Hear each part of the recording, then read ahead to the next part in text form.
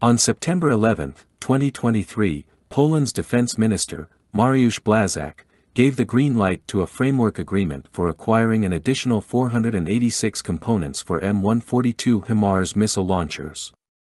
These components are designed to be integrated into the HOMAR-A system. The Defense Ministry has officially confirmed this deal, which is valued at around $10 billion. According to the approved timeline, the initial shipment of these launcher components is expected to arrive in 2025. The Defense Ministry highlighted the crucial role played by Poland's domestic defense sector in fulfilling this contract. Błaszczak mentioned, "Our aim is to commence deliveries by the end of 2025, with 2026 being a pivotal year for our defense capabilities. We intend to seamlessly integrate these launchers with our existing Polish systems. Following consultations with our national defense industry, I can assure you that this integration will be completed within a 2-year timeframe." I want to express my appreciation to Lockheed Martin, the U.S. Congress, and the U.S. administration for their collaborative efforts.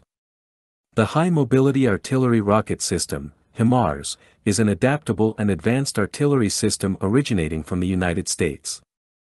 It has attracted international attention for its capabilities and is presently in use by several countries, including Australia, Canada, Estonia, Finland, Jordan, Latvia, Lithuania, Poland, Romania, Singapore, Ukraine, the United Arab Emirates, and the United States. It can be armed with either 6 MLRS, multiple launch rocket system, rockets, or a single ATACMS, Army Tactical Missile System, tactical missile.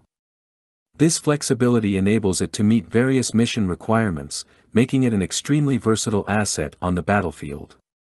In terms of protection, the HIMARS is engineered to withstand small arms fire and shell splinters. With a weight of 10,886 kilograms, it can achieve a maximum speed of 85 km per hour on roadways. This speed enables rapid deployment and repositioning, giving it a tactical advantage. The vehicle's dimensions are also compact enough for strategic mobility, with a length of 5.046 meters, a width of 2.16 meters, and a height of 2.251 meters.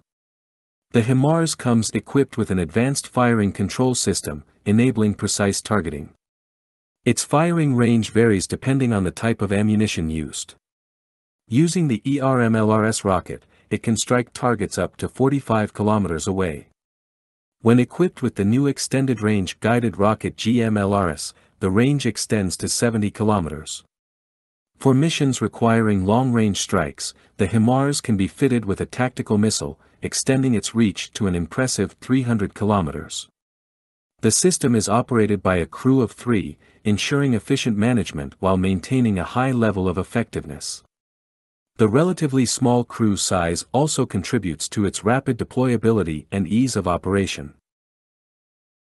As part of the HOMAR-A initiative, Lockheed Martin will collaborate with Polish industry stakeholders to integrate crucial elements of the HIMARS rocket launcher onto a Jelks 6x6 chassis.